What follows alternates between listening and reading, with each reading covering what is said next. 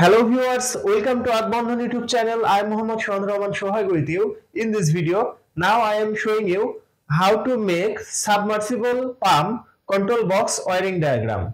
If you are new to my channel, please be subscribed and stay with me. Press the bell icon for more my video. If you already subscribed, thank you so much. So viewers, let's start.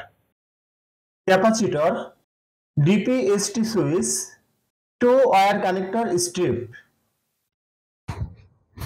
overload relay, single phase submersible pump, neutral connection to wire strip, neutral connection outgoing from strip to connect DP-ST switch, neutral connection from DP-ST switch to connect overload relay, neutral connection from overload relay to connect another strip, neutral connection from strip to connect single phase submersible pump, phase connection input to wire strip, phase connection from strip to connect DP-ST switch, another phase connection outgoing from DP-ST to capacitor and then connect with wire strip, phase connection outgoing from wire strip to connect single phase submersible pump, another connection outgoing from capacitor to wire strip, phase connection from strip to pump, earth connection to wire strip, earth connection to strip to another strip, earth connection from strip to connect submersible pump.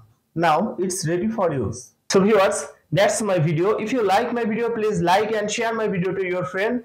Share my video to your all social media. Thanks for watching my video and thanks for being with me. Thank you so much.